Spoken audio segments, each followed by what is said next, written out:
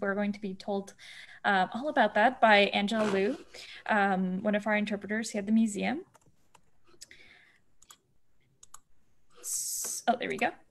And my name is Kashifa. I'll be the host. And before we do anything else, I just wanted to spend a couple minutes talking a little bit about the Beaty Museum and a little bit about where we are. So firstly, the Beaty Biodiversity Museum is on the traditional, unceded, and ancestral territory of the Musqueam people. And so you can see the flag of the Musqueam right here in front of you. And I also wanted to show you where the museum is here on a map. So we are here in Vancouver on UBC campus, and we're next to lots of other museums. So the Museum of Anthropology, the Botanical Garden is on campus as well. Those are both open. And so is the museum. We're open Tuesday to Sunday, 10 to 5. This is the blue whale. This is the biggest specimen we have at the museum, one of over 2 million specimens. And right next to our museum is the Biodiversity Research Center. And this is a place where there's over 50 faculty and researchers who are studying all kinds of different aspects of biodiversity. And you can see some of the organisms being studied on this banner. So you can see some plants, some animals, some insects, things from the ocean. And we've got 6 different collections in the museum. So we have all kinds of biodiversity represented. We've got, from the top left, we've got our tetrapods, birds, mammals, reptiles, amphibians, marine invertebrates, plants and things that look like plants but aren't plants, like fungi and lichens, insects, fish, and fossils. So we've got lots of really cool things to see. With that, I will hand it over to Angela, who is going to be leading us through her presentation. So Angela, feel free to share your slides if you'd like. Thank you. Just give me a minute as I set up my screen share. Hopefully everybody's able to see this in full screen. There we go. Great. All right. Thank you everybody for joining me today on my Beaty at home. I do want to show both specimens today as well as my presentation slides. And I think the best way for me to do that is to ask everybody to head into the side-by-side mode. So all you need to do is just click the view options next to the green bar and select here. And of course, please pin my video so you can see the specimens in their full glory. And you can just do that by hovering your mouse over my face and clicking the 3 little option button drop-down menu from here. And if you do have any questions, feel free to ask that in the chat and we'll help you with troubleshooting this if there are any difficulties. Otherwise, I'm going to get right on started into my introduction of what is eco-innovation.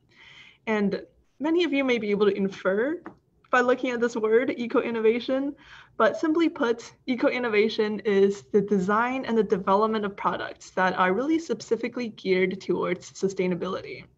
And this term, it's pretty broadly used, but most commonly it's used when we're talking about something called the circular economy. And if anybody knows what that is, it's quite a simple model on the surface of reusing and upcycling our materials and our resources so it minimizes as much waste as possible. So it deviates a little bit from our current system, which is mostly used to pollute. And this is not anything new. A lot of us may be familiar with our recycle, reduce, reuse kind of slogan, but this also expands beyond and also looking at societal changes when we're thinking about sustainability.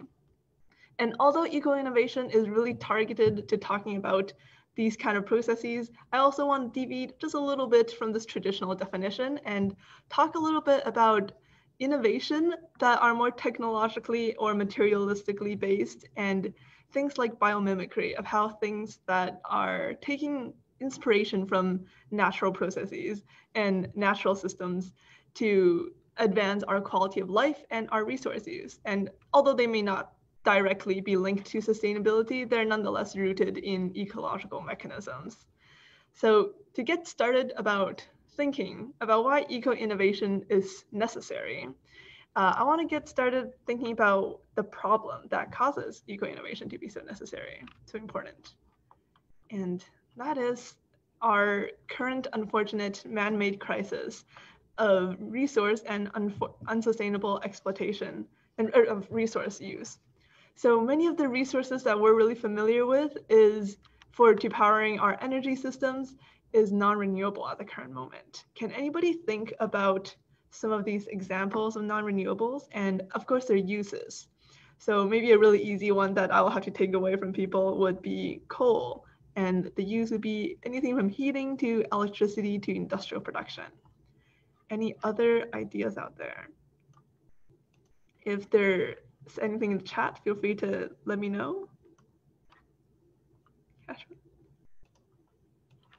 So Nicole has said precious metals and phones. Yeah, definitely. Nancy suggesting plastic. Yes, plastic is a really important one. And we'll be talking a little bit about plastic in just a minute. There's also a lot of other things like, for example, oil or petroleum that's used to powering our vehicles, or natural gas, which is powering some of the same things, and a lot of electricity generation. And unfortunately, because these resources are non-renewable, our stocks are steadily diminishing. And this has prompted a lot of scientists to look into other energy sources, most notably renewable sources, to feed this growing demand for our population.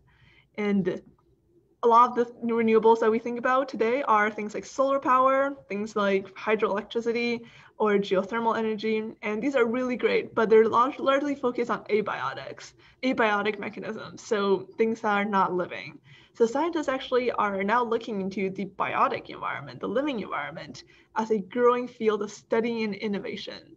So today we're going to be highlighting a few of these biotic organisms within our Discovery Lab to see how scientists and different types of engineers are rethinking how we can use or be inspired by some of our living environment. And hopefully we can get to an activity in the end of my presentation so you can explore your own creativity of how we can rethink our world that is really dependent on non-renewables to shift it to a more sustainable system like the circular economy.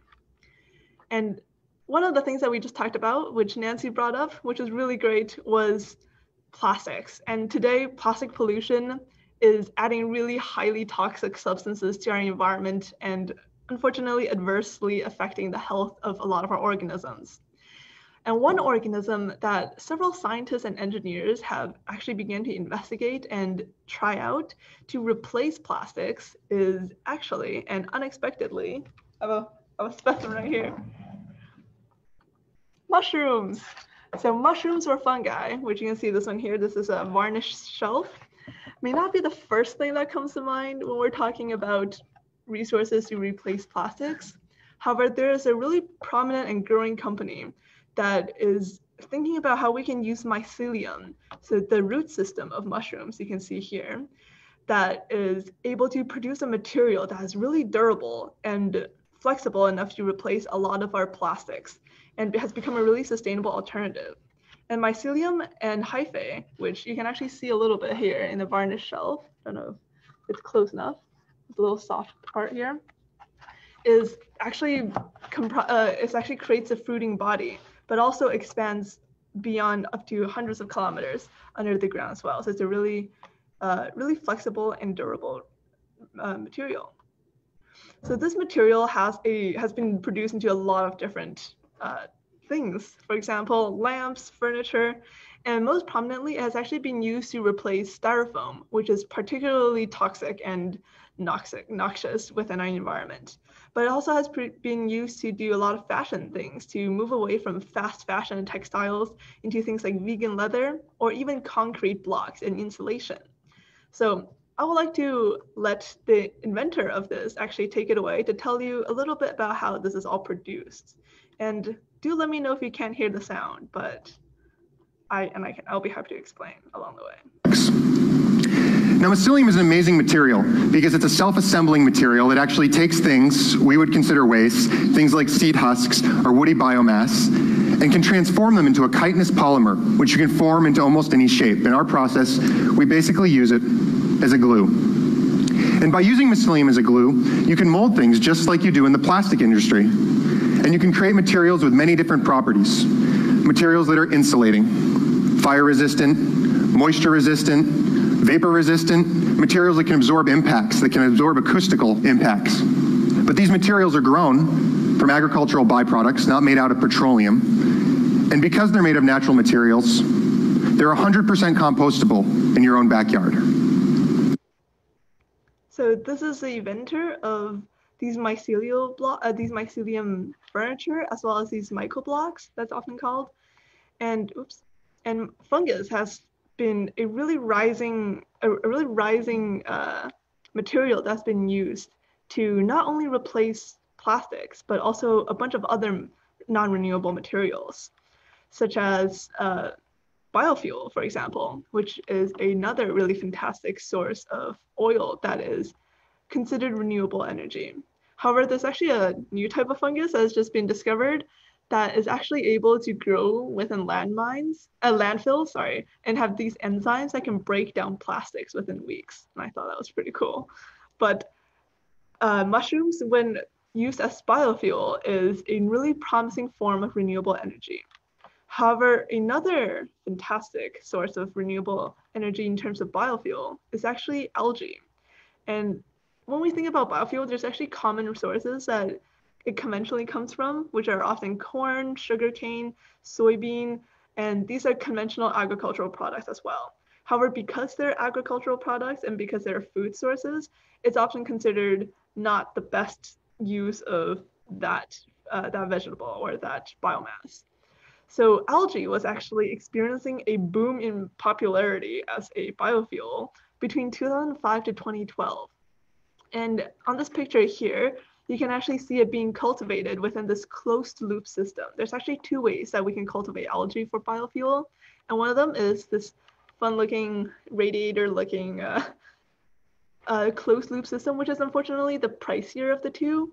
But the other one we have is this racetrack system, which is open looped, and unfortunately it's significantly cheaper, but it has a lot of other drawbacks to it, such as disease can come in and it also takes up a lot of land. But algae has a lot of benefits as a biofuel crop. They're really productive, and oftentimes it can surpass the amount of oil an acre of conventional corn biofuel can produce because of their high lipid content. So they have a lot of oil within their cells. You can see from this little diagram here that lipids actually take up almost half of their cellular makeup. And they can actually grow quite efficiently as well, both within the closed loop and the open loop system. So within this closed loop system, they can save a lot of space and save a lot of land that's needed for other crops. And they're also not very picky about what kind of water they need to grow on. They do need a lot of water, but it can be anything from storm water to saline water to fresh water. And this is also really good for freshwater conservation when we're thinking about growing crops, as that's often a concern when coming to biofuel. And macroalgae, I have a macroalgae back here, although it's not very relevant to the microalgae that we're going to be talking about. They're a key carbon sequestration store for carbon dioxide. So growing a algae biofactory actually is able to neutralize a lot of the carbon emissions from factory processes, as well as other things that maybe they want to use these carbon offsets for. However, I did mention that algae biofuel experienced a boom between 2005 to 2012. So what happened afterwards, you may wonder. Unfortunately, and this is often the case with a lot of eco-innovations, is that they are currently not comparable with the costs of non-renewables of fossil fuels. The production cost of algae, unfortunately, is really high for the amount that they're able to produce, and unfortunately, they're not considered as reliable. They unfortunately use a lot of energy, and in terms of the cheaper alternative of the two, they need a lot of space. And all the issues with monoculture applies to algae farms as well, because often a particular species of algae is chosen for their high lipid contents, and not a lot of diversity in these lovely little ponds here. And they're limited by other things like fertilizer and things that are needed for the biomass to actually grow. So this is really important to think about when we're thinking about why do we have so many cool alternatives to non-renewables and why we don't switch over immediately. there's unfortunately a lot of other drawbacks to some of these. Nonetheless, there's a lot of potential, and there needs to be a shift within our current energy system, and an entire shift within our current economic system as well, to begin to shift away from conventional fossil fuels. And a lot of work is being done to that. So it's a very promising future. And hopefully we can eventually take all of these eco-innovations and move towards circular economy. Angela, is this a good time for some questions? It is. Ask away. Okay. So just want to share just some thoughts that people have had. So Arlene said fascinating when you mentioned the fungi. And then Nancy had a thought about fungi that I'll mention. So she says, I wonder if the mycelium can be grown in indoor stacked structures so it doesn't need as big of a footprint. The algae growing in closed loop looks very compact. Oh, that video that I just showed, literally a few minutes after that, the clip I just ended shows a factory of mycelium being grown in these really compact spaces, and they can grow up to a lot of mycelium, and they're pretty fast growing too. And as the inventor said, they use agricultural byproducts, so it actually is able to reduce the waste from agricultural fields. So yeah, it can be grown in really compact spaces as well. Awesome. There's two more questions for now. Arnold is asking, I'm curious how much algae would be needed to offset the carbon production in the world today. The carbon sequestration of algae is really high indeed. They are often the underdog when we're thinking about carbon sequestration. Trees often get all the fame. However, the need to offset carbon production with biotic processes is a little bit difficult, because we are producing so much carbon dioxide. Unfortunately, I can't give you numbers for this, but it will be highly likely. Yeah. Awesome. So there's one more question for now. Nicole asks, can you do crop rotation with algae monocultures, like with land-based agriculture, to replenish nutrients within the water? I think that's an area of study that I read briefly that is being considered, but because there's particular species that are so sought after, it's difficult for farms that want to mass produce a lot of biofuel to switch to other species. So I guess it would be difficult to do crop rotation, change up the species. However, I think it has potential. Mm-hmm. One more question. Okay. Good with that. Okay. By the way, Arnold says no problem. It was just a thought. It was a good thought. It was. And then Audrey asks, in regards to plastics, I've heard of chitin-based plastics. How does that compare to mycelium-based plastics, and which one would you prefer? Oh, I don't think I prefer. I think I prefer anything that are not plastics. But mushrooms are actually made out of chitin. So, I do need to. Sorry. Oh no, that's okay. Okay. I do need to look into what chitin-based plastics are, but I think mycelium do have chitin in them, so they must be really, really similar. And you can see from the structures that they do have, they are fairly resilient, so I'm going to assume that they're also like that. Yeah, chitin is...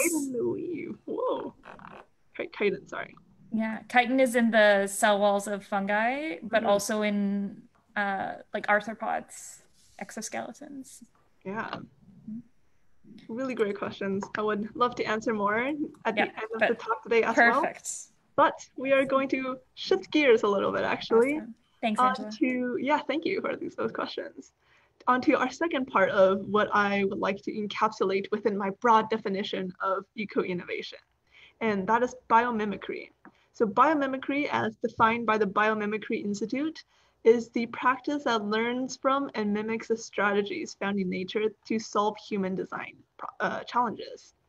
And oftentimes, this term has actually been applied quite overwhelmingly to design principles like architecture, like technology, producing different types of materials. However, today I also want to let everybody know and draw attention to how biomimicry can also be applied to social processes, economic systems, political movements, and all sorts of things like that in order for the ultimate end goal to build resilience and social ecological sustainability.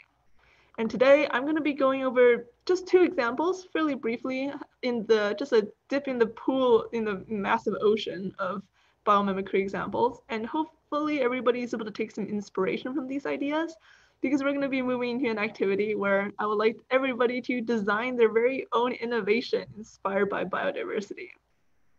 So the first example I would like to introduce everybody to is something something inspired by a shark. But I would first like to introduce the issue that prompted this. So biofouling is unfortunately an issue that plagues many industries today. And simply put, it's the accumulation of microorganisms on surfaces. And this is largely applied to marine shipping vehicles, but biofouling in hospitals is also a major concern. Unfortunately, and this has caused up to over 100,000 hospital-acquired infections each year, which is particularly topical today within our, unfortunately, global pandemic. So one particular issue that arose in hospitals is that the chemical disinfectants that we're using to get rid of these bacteria, these viruses, are causing superbugs. These pathogens and viruses they're developing immune systems that used to be weak against our chemical disinfectants, but are becoming more immune. So it's more and more difficult for us to kill these superbugs. And they're really becoming an issue in terms of safety and hygiene within a hospital. So what scientists are beginning to think about is maybe not using chemical disinfectants, but rather surface technology. So this first innovation that we're going to be looking at is something invented by Sharklet, which is this company that produces this surface technology that emulates shark skin. So scientists first discovered this when they were observing the Galapagos shark, this really languid, slow-moving shark within tropical waters that scientists expected to find a lot of bacterial buildup because they were so slow, but they actually found almost no bacterial buildup on their skin. And they found that the reason for this was because of the nature of their scales, or actually their skin, as sharks don't have visible scales that we conventionally know of. So I have a jar of black-tip reef sharks here, and you can see that the shark skin is really smooth. They don't really have the scales that we often see on fish. And that's because the sharks don't actually have those kind of visible scales. They have something called dermal denticles, or placoid scales. Let me just place that back. Hopefully that was a success and everybody was able to take a peek at the smooth exterior of our lovely sharks in the jar. And those dermal denticles look something like this middle picture here. They're ridged and they are really nano and microscopic, so it's really difficult to see. That's why we don't see them on the shark. And they have these ridges that make them really hostile environments for bacteria to land on. So Sharklet has created this surface technology to emulate the shape of these dermal denticles for them to become really poor or hostile environments for things like bacteria and viruses to actually even survive on. So instead of using chemical disinfectants, we're using a physical property that really gets rid of the issue of superbugs. And this can help save billions of dollars in healthcare that's currently being spent on disinfecting surfaces and dealing with superbugs. So this is a really cool innovation that has taken the structure of an organism to reapply that into a really prominent concern in a lot of industries today. And of course, shark skin actually being used into other surfaces to reduce drag within swimsuits and things like that. But this is a particular technology that I would like to talk about today. And another really fantastic innovation is actually for the Shinkansen trains. And this might be the trophy child of biomimicry. So some people may be familiar with this, but it was 1989. So hopefully story time, 1989.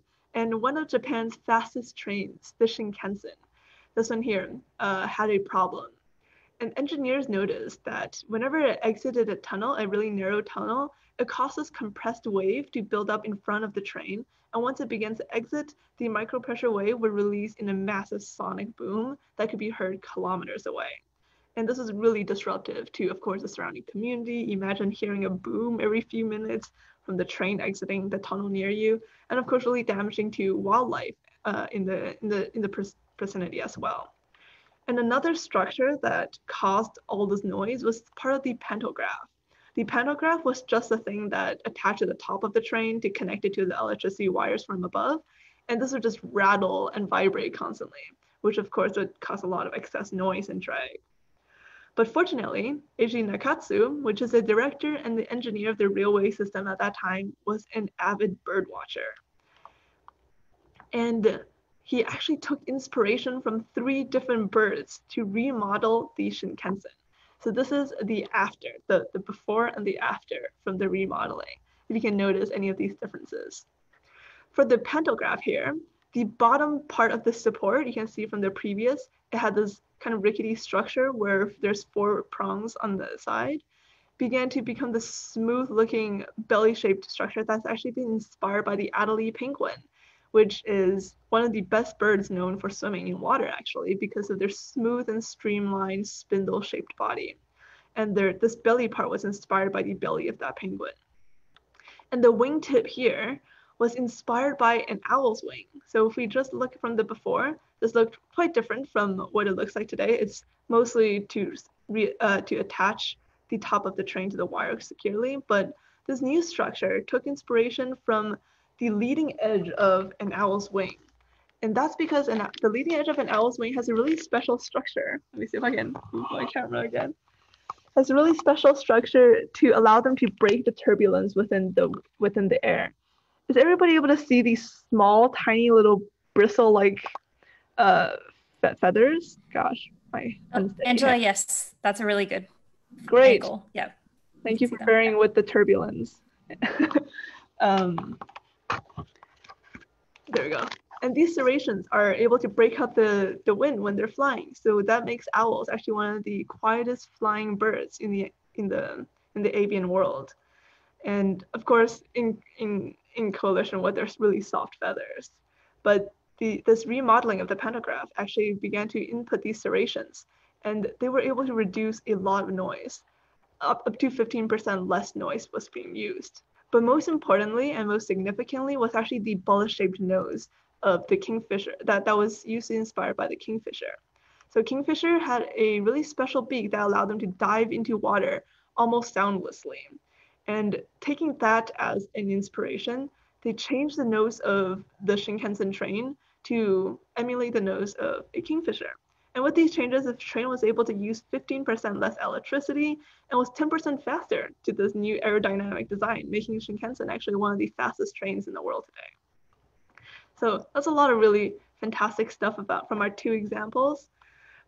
But I also want to round it all back to the beginning when I first talked about how eco-innovation is one of the first steps towards achieving the circular economy, a system that rethinks the current economic model and creates a more sustainable market.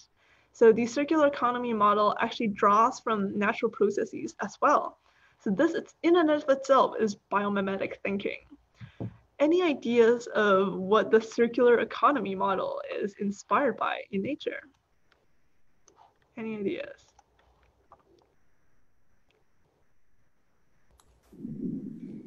Nicole is suggesting food chain, and Nancy's suggesting the nitrogen cycle. Chloe suggesting like life cycles. Yeah, great. Those are really great suggestions. But we also want to think a little bit bigger. But I think all those play into the circular economy. The design has actually been compared to an ecosystem. The processes within an ecosystem, the recycling of materials, and the uptake of those materials to grow new and better biomass, or new and stronger biomass. But life cycles, nitrogen cycle, and the food chain all are inherently embedded within our ecosystem processes. So things like economics models, or things that can build resiliency within a community. A really prominent scientist thinker, as well as social justice advocate, was actually looking at fire ants and how, or not fire ants, I think there's other species of ant that's able to build each other up even within catastrophic storms. And they can survive these because of community building and different types of things like that. So biomimicry does not have to just apply to our materialistic and not our materials and resources and technology, but it can also be to these more abstract concepts as well. And we have so much more examples of biomimicry within our world. And what I just touched on, of course, was a tip of this massive, massive iceberg. But some of the other ones that I thought were particularly cool was this survivor finding robot, which is a 3D printed robot that is shaped like a spider. So they can fit into really tight environments, as well as have these really long spindly legs for both stability and dexterity. And the other one was the Sunbot, which is this nanotechnology that uses individual cells so they can shift towards the sun whenever it moves throughout the day, just like sunflowers, how they're able to shift their faces towards the sun when it moves. And the last one we have here is actually the morphle butterfly technology. This was actually invented in SFU by Simon Fraser researchers, which is a security foil for documents and banknotes that shift under the light, almost like how morphle butterflies have colors that are structural in nature. So they're able to shift almost iridescently, and then light, don't know if I can show that as well. So morphle butterfly structural colors, if people are interested, please do ask me more about that at the end of my talk today, but I won't go too much in detail at the moment. And of course, there are many more. If anybody is interested, I would highly recommend just doing a quick Google search of biomimicry examples, and I'm sure you would be fascinated. But nonetheless, I would like to round out to our last activity, and I want to give plenty of time for people to think a little bit about this. And this is an eco-innovation design challenge. And I would like to challenge each and every one of our participants today to design. You can draw and label on a piece of paper and show that on your screen if you are comfortable with doing that, or you can describe in a chat box, and I might just open up a whiteboard for people to doodle on the screen as well. A physical invention or a new system that can be social ecological in nature that is inspired by biodiversity. And for those who are up for a challenge, I would like to ask you to target your innovation to one of the Sustainable Development Goals. And I have all 17 of them here. And last but not least, but most importantly, I would like everybody to think big and creatively. Physics is not the limiting factor here. I know we don't have time to drill out the perfect plan, but shout out your ideas and anything that comes to mind when you were listening to our presentation today, or something that you think could perhaps improve, that you can improve on from our friends in nature. I'd like to give everybody a few minutes to just think about that, maybe explore some of that, and if everybody's comfortable, I'll be happy to see your designs or listen to your descriptions. I'll see if I can do a whiteboard for people to doodle on. Angela, are you going to be sharing your own design as well, or? I will be. I'll do that last. Awesome. Sounds good.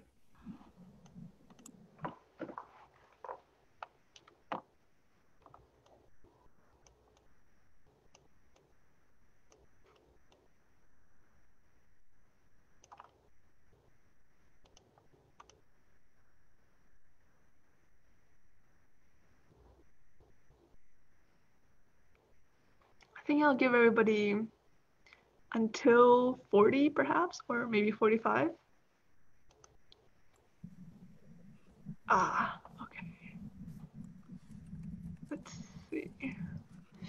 Gosh, I've got to do this.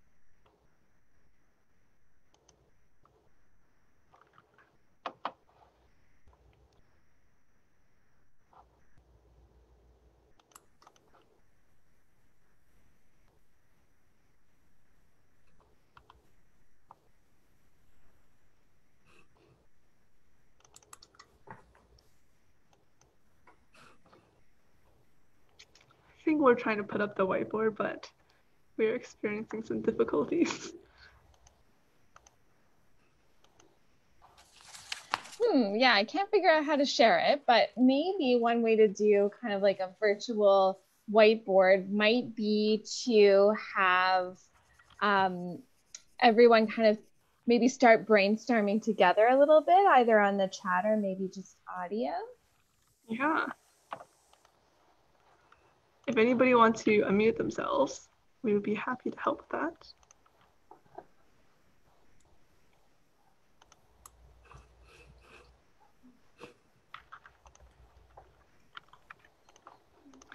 And if anybody do want to doodle, I think I've just shared a quick link for that. Oops, sorry.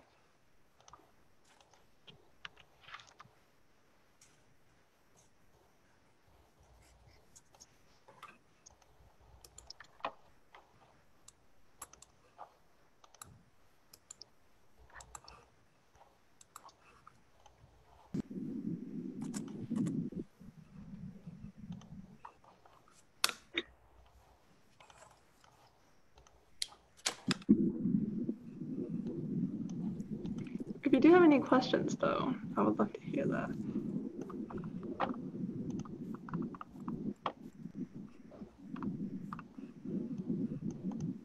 Oh, Arnold had a cool suggestion about the possibility of being able to download information to people's brains, like the Matrix. That could help with the goal of education. Perhaps that would be really neat for not needing to memorize all those things for exams and like that. I wonder how that would be able to, that could be inspired by different types of species. Maybe the cordyceps, the mushroom that's able to zombify ants in a way. Oh, that's a good idea. Yeah, that sounds really neat. Mm-hmm.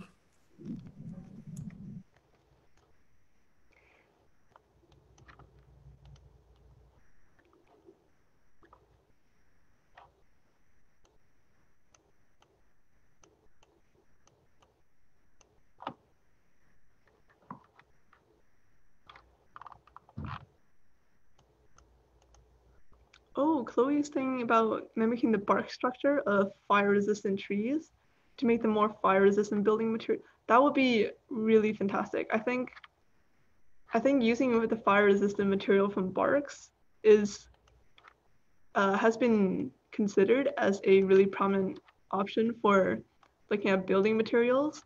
But I think we can take inspiration from particular species that are able to do a little bit more than that. Wait, hold on. I just wanted to say it's 1:39, so we'll do maybe a couple more minutes. Thank you for the reminder. Feel free to share any other ideas in the chat. I'm sorry that we couldn't get the whiteboard to work, but if you do want to show your design, feel free to open your video, or we can allow you to open your video for that.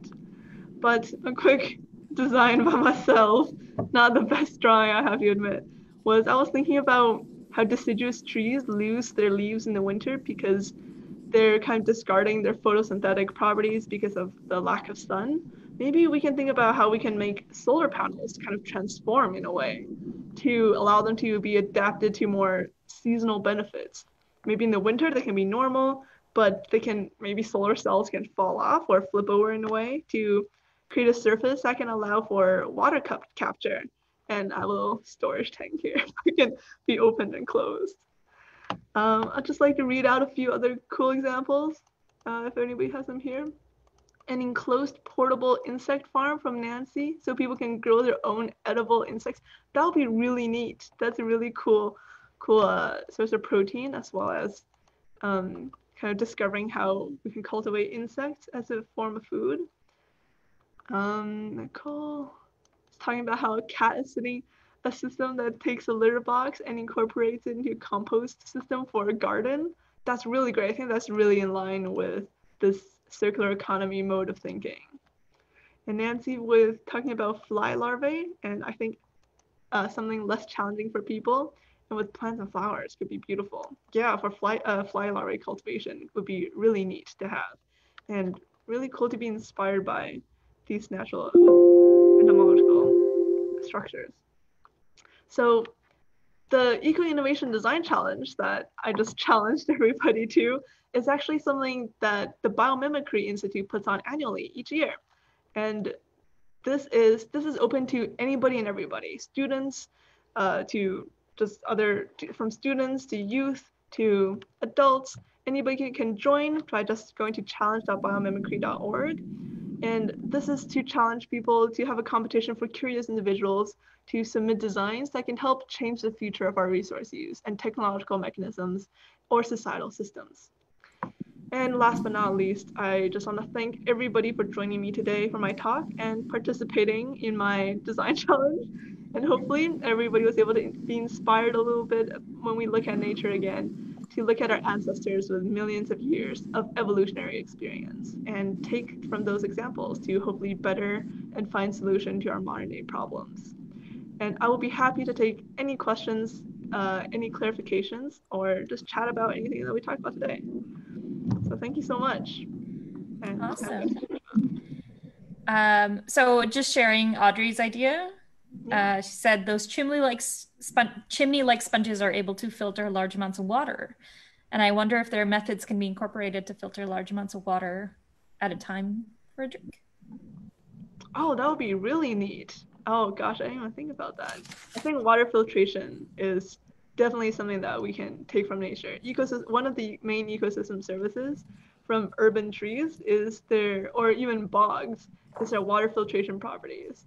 So they of course play an essential role. But if we're able to take those designs and input them in areas that don't benefit from maybe urban forests, that will solve a lot of our modern issues. For sure. We've got a thank you from Arlene. Thank you, Arlene. This was really interesting. And thanks you. Nicole is asking, I wonder if there is a natural material that could inspire a different type of road surfacing that is more permeable. Oh, that would be really helpful when we're thinking about stormwater buildup and things like that. That would be a cool thing to investigate in the future. I don't know anything on the top of my head. Yeah, runoff is definitely a big issue. One thing that I actually heard of, this is a little bit different from permeability, was actually I think in Okanagan has been a pilot project, was to put solar panels instead of roads, so they can really maximize the solar input from really sunny valleys like Okanagan. And the pilot project I think it's being considered being put on a broader scale in cities in China. So I'm looking forward to see how that works out. But that would be a really great way to maximize solar energy output.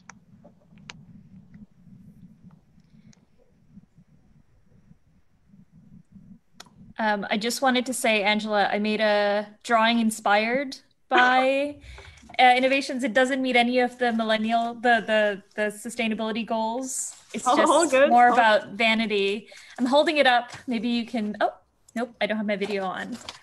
So this is inspired by the Morpho butterfly that you showed. And it's got all the little scales that change colors. So I was thinking you could do, I don't know. I mean, I'm sure there could be a more scientific purpose that could help solve problems in the world. But I just think it'd be cool to have like a color changing car and a color changing house. That would be amazing. Having possibly clothing, you know.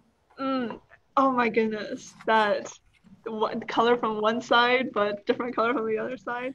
I think that'd be really cool. Having those color changing things, like the example from the SFU researchers, using that to create banknotes. They were able to use this for a bunch of other stuff as well, not just banknotes. I think they were looking at, oh gosh, I can't remember on the top of my head, but if anybody's interested, search up color depth technology or color depth security. Awesome. Just another comment off the conversation about runoff. Audrey says, I remember learning in my marine pollution class that permeable roads are technology that is being developed. They are, yeah. Awesome. All right. Does anyone have any last questions for Angela? Any last thoughts? Anything you'd like to share? Oh, Nancy has a really good Cool. thought. Maybe instead of as many flashing lights on sirens or for reflective vests for safety. She's talking about the morpho butterflies and their scales. I think that's definitely a really good way to use that kind of structural colors and iridescence on these types of reflective vests, and for both safety and emergency as well. I think using that as actually that has been considered. The morpho butterfly technology has been inputted into textiles, but I think that's also largely for vanity. But I do think it has a lot of potential Right. to change into something for I safety. think one of the advantages is that like it won't fade the same way that pigments would. Yeah, definitely. I would see if I can.